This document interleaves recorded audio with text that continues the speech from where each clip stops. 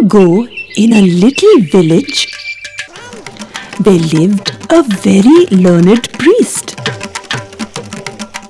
He was very well respected, and people from faraway villages invited him to perform religious ceremonies in their homes. He was a very good priest, but he was also very proud.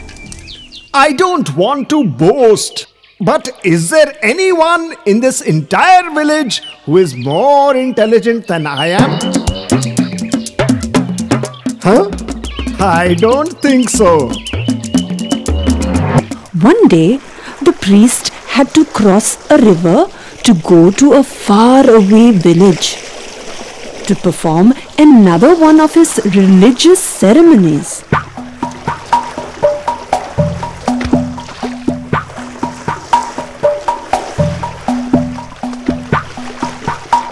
As soon as the boat took off, he began praising himself. My dear people, you should be very grateful that you are traveling with me today. You boatman, he said, addressing the boatman. Do you know how many Puranas there are? No, Maharaj. Oh, what a waste.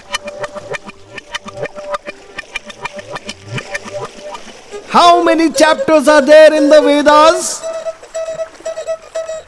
No, Maharaj. Oh, what a waste of a life. I have learnt them all by heart. There's no knowledge that has evaded me. I am indeed blessed and the chosen one by Mother Saraswati herself. Consider yourself lucky, boatman. Just being in my presence may increase your knowledge a little. What about the Gita? No, Maharaj.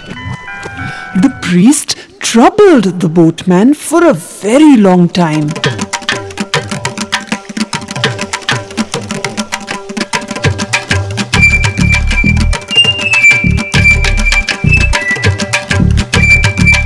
Sometime later, strong winds began to blow. The clouds became dark and the river became rough.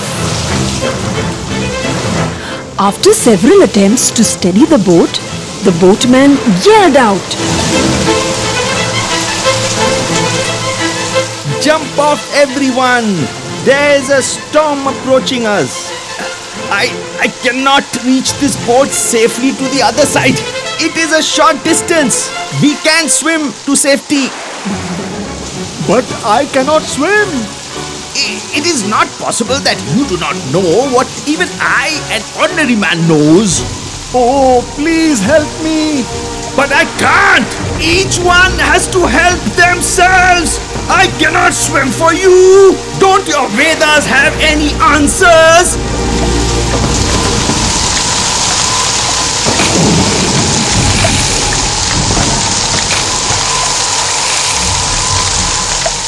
the priest started to tremble.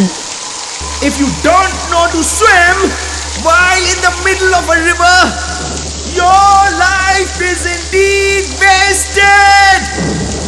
Saying thus, everyone jumped off the boat and swam to safety, except the proud priest. He drowned in his own folly and false pride.